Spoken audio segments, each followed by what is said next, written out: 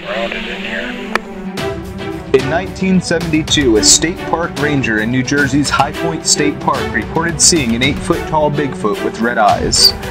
Since then, similar sightings have been reported all over northern New Jersey, giving New Jersey's Bigfoot the name Big Red Eye.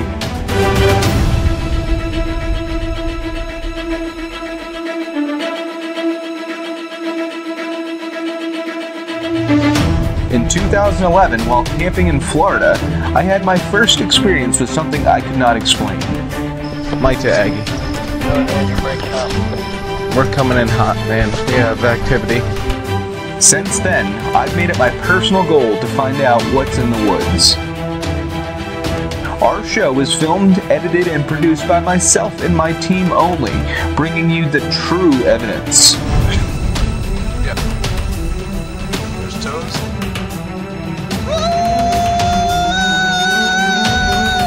This is absolutely amazing. But being a small organization, our expeditions don't come without their own unique challenges.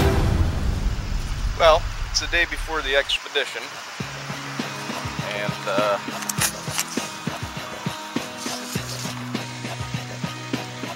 no way. So this is what happens when you go bigfooting a lot. Easy. Go! It's a good move. You'll be able to look left and right along the whole stream. If I can't make it, the word is going to be help. I'm going to yell help. Alright, so that's... The water's a little chilly, not gonna lie. That's actually very cold. Hey, how are you guys making out?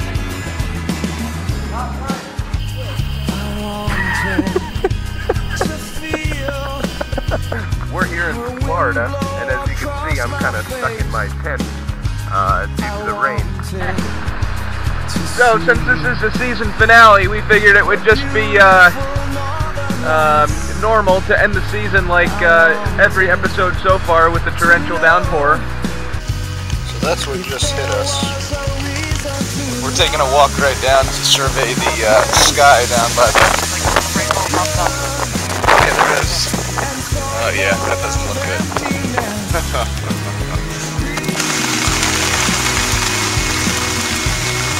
It is just dumping buckets. We're kind of in emergency mode here at camp. Some storms may produce 40 to 60 miles per hour wind gusts and hail up to 1 inch. No matter what happens, we make the best of them all.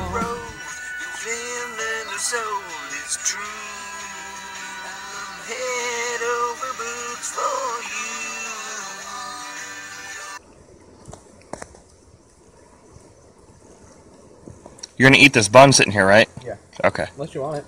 No, I'm good. Oh, yeah. I mean, it's Can we get them off of there? yeah.